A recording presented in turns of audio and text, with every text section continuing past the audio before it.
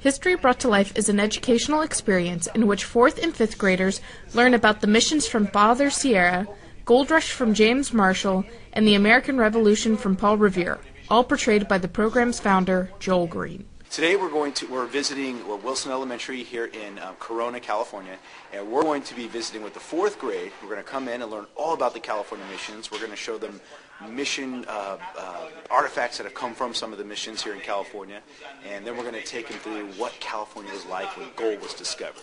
We're going to meet James Marshall, the founder of gold, and then afterwards the students are going to get to pan for gold, get their very own piece of California's gold. Well, the user reaction for the mission character, what happens is the students are very quiet, very intent, and very, wow, wow, wow. Occasionally they're going to laugh and have a good time, but it's still that quiet and intense and, wow, captivation. When we switch to the minor character, James Marshall, it's, whoa, hey, hey, it's a lot of excitement. The kids are laughing, having a great time. You know, some of them you'll see rolling their heads and go, oh my goodness, this is so fun.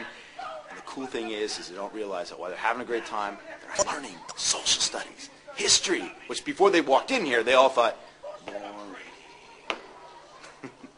Yeah, I've been doing the History Brought to Life program now. This is my 14th season, so it's been a long time. I started this when I was in college, and here I am years later. So yeah. In addition to doing this, I host a PBS TV show called Curiosity Quest.